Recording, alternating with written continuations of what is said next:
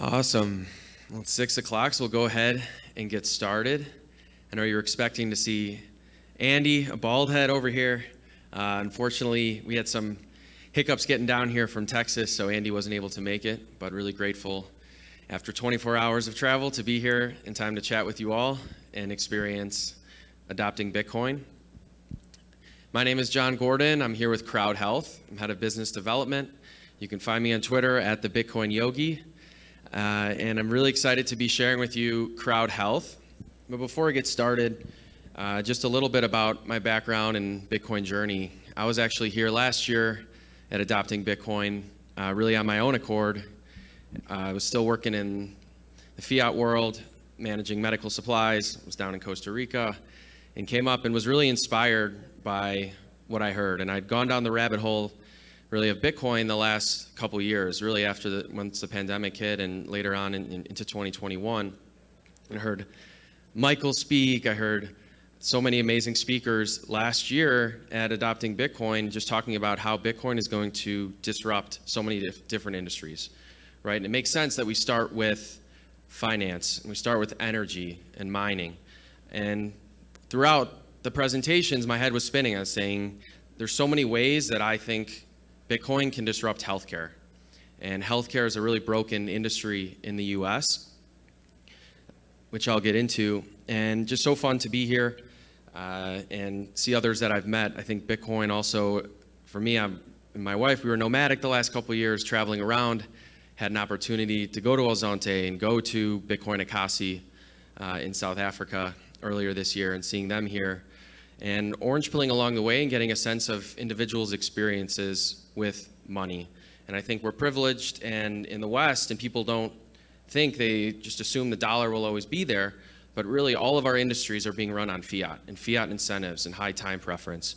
So I want to chat with you today briefly about our broken US healthcare industry, how we're decentralizing healthcare at Crowdhealth, and what healthcare could look like on a Bitcoin standard. So healthcare is crushing most Americans. Insurance prices are through the roof. Just to be covered, it's almost $8,000 a year for an individual, $22,000 a year for a family. 1 in 3 Americans has medical debt. This is hurting a lot of families, including 250,000 families that have health insurance go bankrupt every year due to medical bills. Half of the country actually gets their health insurance from their employer. So this was a remnant of World War II, wage freezes, and employers offering an additional benefit in the US. And it's very difficult as an individual to navigate the healthcare system, and you have a lack of continuity, really, with the rise of the gig economy and entrepreneurs building businesses, especially in the Bitcoin space, and leaving the fiat job and having to think about, oh, how am I going to have health insurance? How am I going to get covered? And how do we compare globally? I've studied health systems across the world, compared them to the US, and know that our way isn't the only way. And we're spending 2 to 3 times more than any other country, $12,000 per capita annually, and $4 trillion a year in spend. So it's 20% of the economy.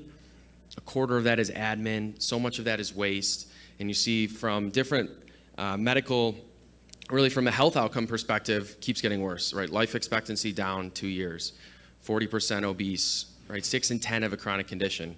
And you really look deeper and the incentives of healthcare being broken. And it doesn't have to be this way.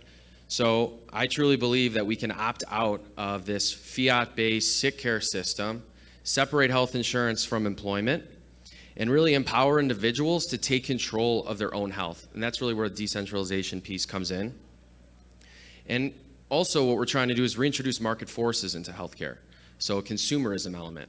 I don't know if some of you are living in other countries and you may not also see the price because the government, is paying for it or it's coming out of your taxes. But even in the US, despite price transparency laws, it's very difficult to even know what the price of a particular procedure is going to be.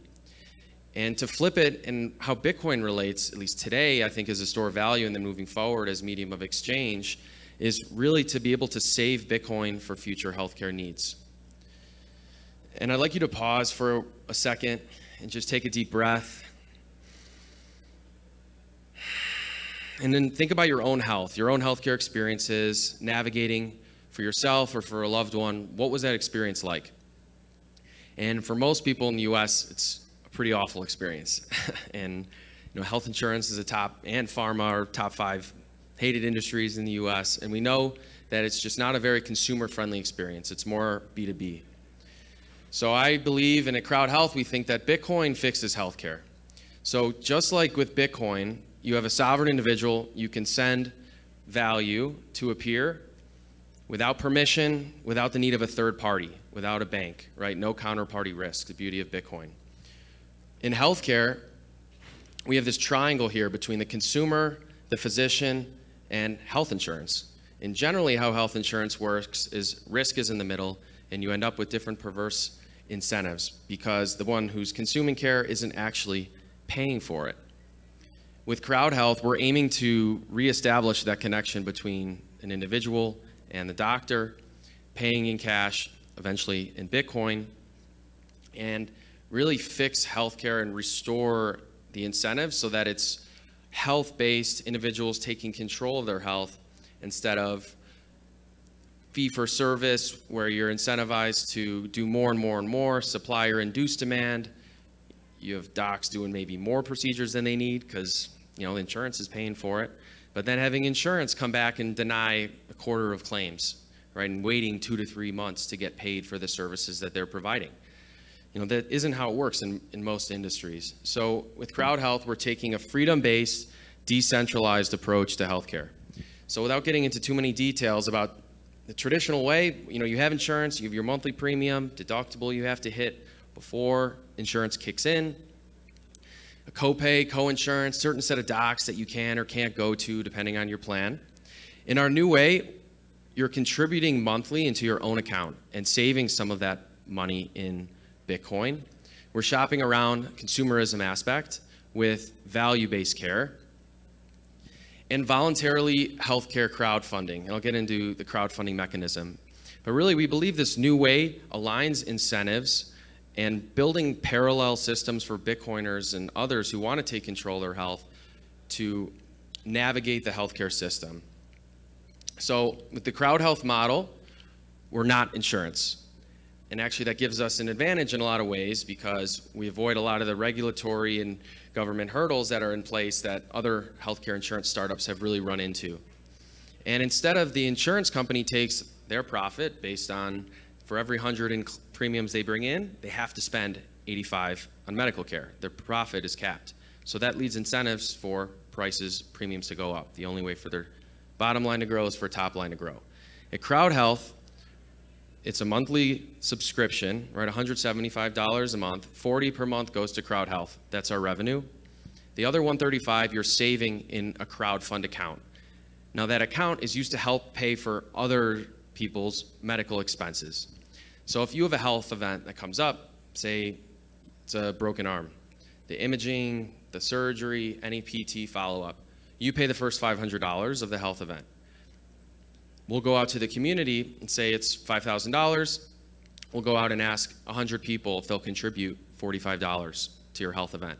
Now they can say yes or no each time, but you get a generosity score based on your track record of giving. So there's this incentive to give, and really going back, in human history for thousands of years, humans helped each other, right, when we got sick. So as Andy's been saying a lot recently, we're bringing humanity back into healthcare and feeling good. And we actually have members who, we'll ask for 45. They say, can I give more? We had a miscarriage recently. Can I give more to this? And creating really that community aspect. The Bitcoin piece is that after 4 months, Bitcoin Crowd members will save 75% of their contribution each month in Bitcoin. So we partnered with Swan to bring this to fruition over the last few months, and really excited about that partnership and being able to onboard a lot of Bitcoiners. And now truly, instead of paying health insurance premiums, we're stacking sats for future healthcare needs. We're bringing freedom in. You can choose any doctor that you want to go to, or we'll help you navigate your health event. And easy payment, again. So you are responsible for the first $500, and then above that, we're crowdfunding. So more focus on Bitcoin now. What does healthcare look like on a Bitcoin standard? First, it's decentralized. We have open access. We're eliminating these third parties and middlemen that are taking a quarter of the $4 trillion a year in the US is administrative expense, and half of that is waste. There's so many middlemen taking their cut. Free market economics, we'll get into a few stories of how we've been able to negotiate bills down for our members. Really a value for value exchange, lower our time preference, proof of work to stay healthy, transparent, aligned incentives, and ultimately having this healthy sovereign individual. So I'll run through some of these and want to leave plenty of time for questions as well. So the crowdfunding model really is decentralized, right? We're not a centralized risk pool. We're not taking the money and going investing it on the side and reaping the benefit. Our members get that upside of the Bitcoin, right? It's your money in your account. And it really is a peer-to-peer platform connecting individuals who share each other's medical expenses. And I mentioned before, but really as humans, we desire that peace of mind, right? Why would someone buy insurance? Well, you're afraid you're going to get in a car accident tomorrow, right? But the odds of that happening, are relatively low on a day-to-day basis. And for thousands of years, humans have rallied together. And that's what we want to bring back, these voluntary decisions to support one another in our medical bills. And you can think about it a lot like a proactive GoFundMe, right? And GoFundMe's come and had to fill the gap for the 30 million uninsured and the other 15 million on the exchanges in the US in raising $650 million a year. 1 in 3 campaigns on GoFundMe, right? But that's really hard. You have to go out, do all that work on it by yourself, docs whatever your health issue is, right? And take that public. And only 12% of those campaigns get funded. So far with Crowdhealth, we're right now at 2,000 members, the 1,300 bills over the last year. So far, all of the bills have been crowdfunded. Now again, we can't say that guarantee moving forward, but the track record of the community is very strong, that we've been able to start and build this community that are supporting each other. So with Bitcoin, we also talk about open access. And I think not only open access to the network, but learning, going down the rabbit hole, reading, and educating yourself on how to use this tool. Similarly, we want to provide tools that individuals can use to take care of their own health. And what's crazy, even in the US, you have half of the states, you're not allowed to order a lab test for yourself, right? You have to go to a doc or get a note. There's been this disconnect between understanding our bodies and connecting, and whether it's the food industry and the pyramid of what's healthy and what's not, or just education in general, people don't understand their own bodies. So now with open access also means, how can I connect with a provider when I do need that expertise, right? Or when I do want to talk to a doc. So again, we don't have doctor networks. So usually with insurance, you're pre-contracting all these rates, and that's also what's driving prices higher and higher. And then if you're a part of an insurance plan, you're stuck with whatever that price was. No doc networks, 24/7 telemedicine access, so primary care, urgent care, and talk therapy, a care advocate to help you support, discount medications and labs, basically going direct to the source. So it's giving you these different tools, depending on what your need is, you can utilize those. Talked about eliminating third parties. This is one chart I think everyone might know, though WTF happened in 1971, but just a massive 3,000% growth in administrators compared to physicians.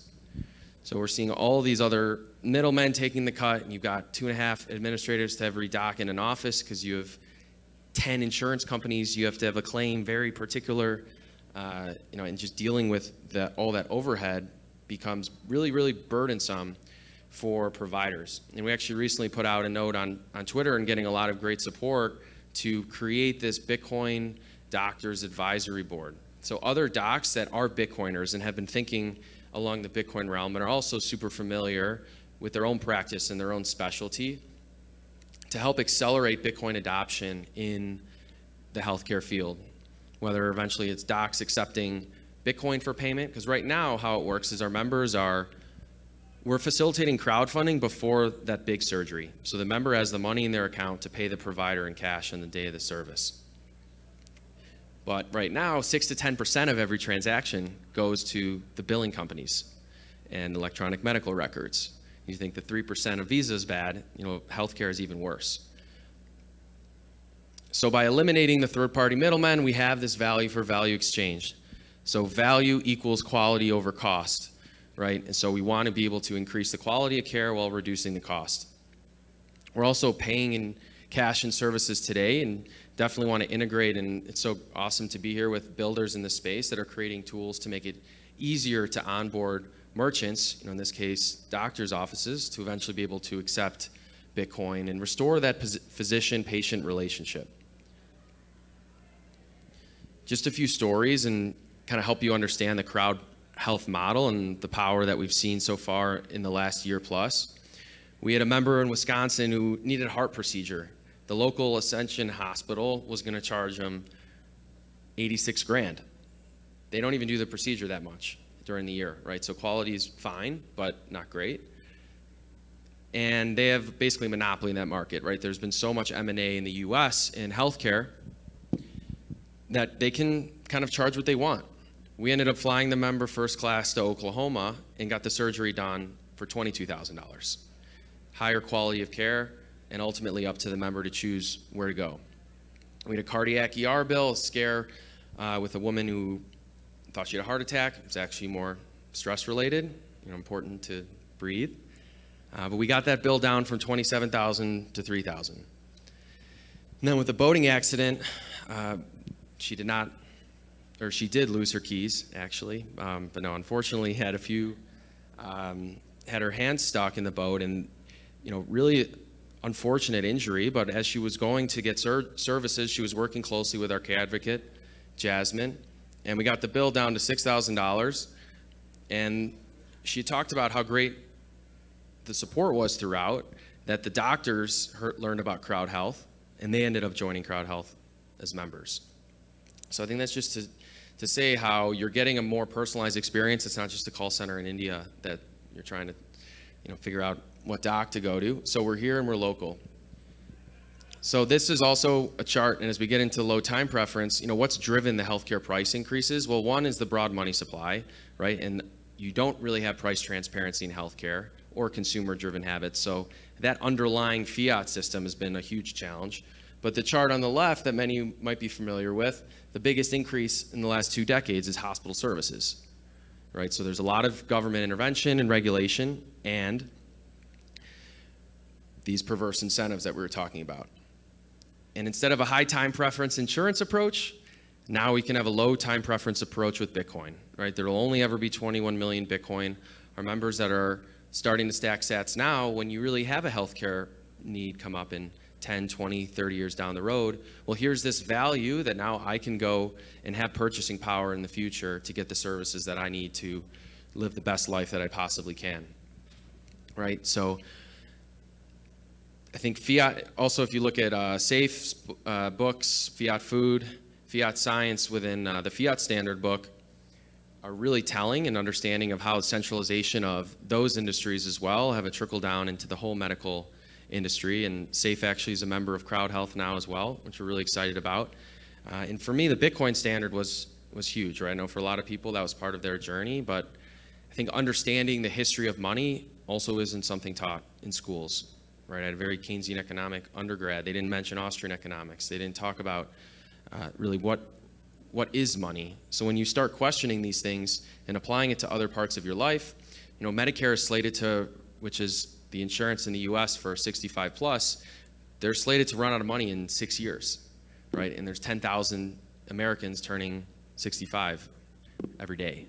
So even the current system really isn't sustainable. So we're looking at building a parallel system, and that doesn't need to even run on the fiat rails at all, right? We can totally run this on Bitcoin. I think for us, it's also a transition to get there along with our members.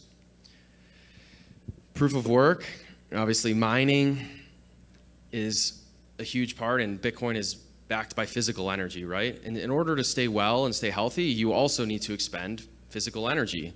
And depending on what you put in your body, that'll determine how you feel and how you move throughout your day. So I think connection between your mind, body, and spirit is really, really important. But it takes work, it takes effort. But now when we remove moral hazard, so if someone thinking others are going to pay for their services, So they may end up not taking care of themselves as well as they would if they were taking personal responsibility and their community was taking responsibility to ultimately pay these bills and not just think that, oh, this, their big insurance company is going to pay for it. But that's what people have come to expect when you have, United Healthcare is the 7th biggest company in the world, right? 80 billion in revenue last quarter. And they're buying up the providers. They're buying up the pharmacy benefits managers. So you see this centralization in healthcare that is troubling.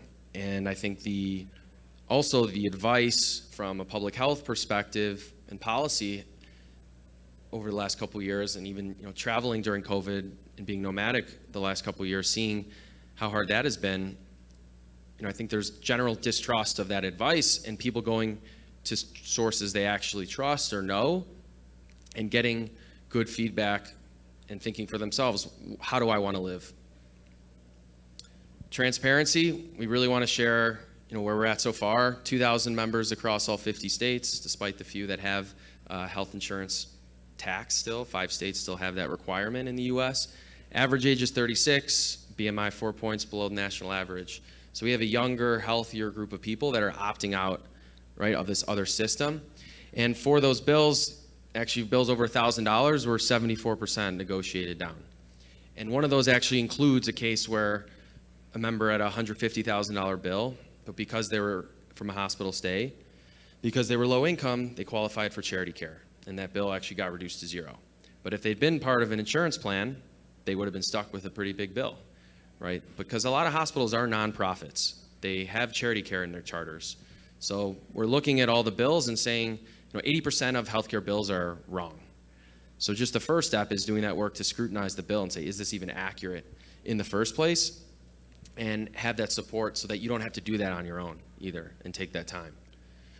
So finally, we're really aligning incentives. I think individuals, we're taking a personal responsibility for their health care. Again, you get a generosity score, event score, based on your track record of giving and also how good of you've been a good consumer. If we find a great provider down the street, are you going to choose the high cost $20,000 provider or the $5,000 provider, right? And it's thinking about what the cost is going to be as well. Community, supporting each other. Once we hit 1,000 Bitcoiners, we'll split off the crowds. So it will really only be Bitcoiners supporting other Bitcoiners. And yeah, I'd love to contribute $50 to another Bitcoin baby, being born into the world. And, for pregnancy, it's split up into 3 health events: prenatal care, delivery, postpartum, right? So $1,500. We have a lot of individuals choosing home birth, midwives, alternative methods that maybe health insurance also wouldn't pay for. And then, again, negotiating the best price and allowing providers to practice at the top of their license. And that's something that's been taken away. You might have 5 minutes for, a doctor's visit, for the actual having the doctor in your office. Ultimately, we want to have a community of healthy, sovereign individuals, right? We're taking control of our health. There's this concept also of social determinants of health around our environment, our food, our education, our healthcare. But I think also taking that a step inwards and just saying the individual, right? It takes someone to decide they want to make an active change in their life. And we really believe that the incentives around Crowdhealth and now not having to throw away $600 a month to premiums, you're saving money, you're able to spend that on services you actually value and take care of your body and think more for the future, right? Lower our time preference as a community. So again, really the message being cut out this fear-based health insurance from your life, reevaluate your nutrition, your exercise, and even your relationships, routines. We're going to be bringing in a lot of educators in December and moving forward with wellness workshops. So we have a midwife, women's health and nutrition and cycle syncing, meditation, nutrition. So really bringing in others to help educate our members to say, here's other information that you may not have heard before. How does this resonate with you and how can you utilize that in your life? But ultimately, it's tools to access and pay for healthcare and experience medical sovereignty. So our message really being stay healthy and stack sats. Stay humble and stack sats is a big maxi in the Bitcoin world. So stay healthy and stack sats. You can use HODL Get the first 6 months at $99 a month. One piece I didn't touch on, right now you just need a US address. We're based in the US, but there's no reason why this model can't work internationally, right? It's crowdfunding, we're not under the insurance jurisdiction, and we have had Bitcoiners reach out from other communities in Turkey and other places that want to be a part of this. So we'd love to make that, an opportunity in the future, and want to hear from you all and connect this weekend or this full week, and moving into El Zonte to your, if you think this model could also be relevant for you in your country, because the more people we have opting out of government or private insurance and saying we want to crowdfund, we want to be a part of this community and stack sats, we'd love to have you. So I'll stop there. I really want to thank you for your time, and I think we have a couple minutes for questions before the happy hour and everything. So thanks so much.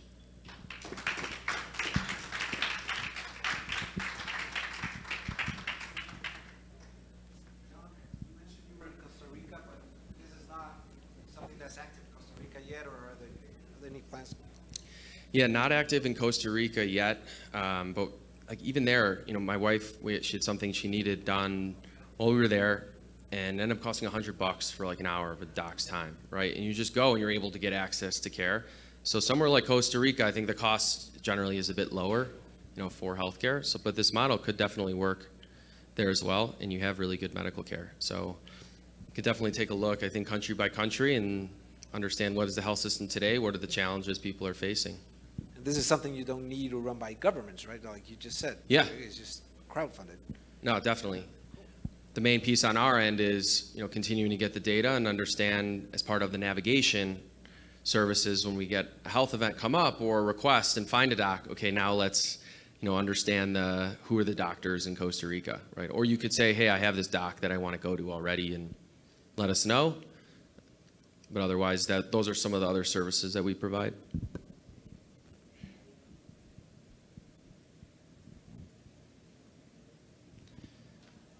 Awesome. Well, really appreciate the time. Andy sends his regards. He wishes he could have been here. But we'll definitely really grateful that I was able to make it here after 24 hours of travel and a night in Miami too. So thanks so much, and yeah, all the best.